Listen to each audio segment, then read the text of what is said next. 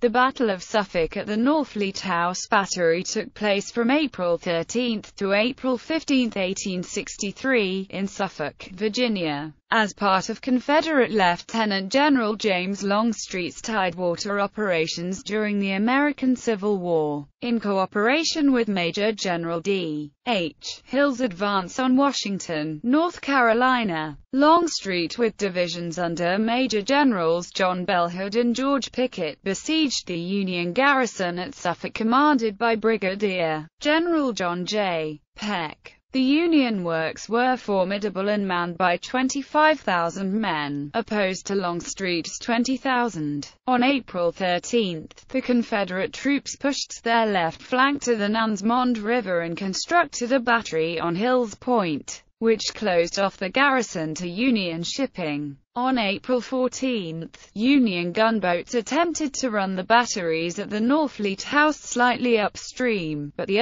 Mount Washington was crippled. The Federals, at the same time, constructed batteries to command the Confederate works at Norfleet House. On April 15, these batteries were unmasked and opened fire, driving the Confederates out of this important position.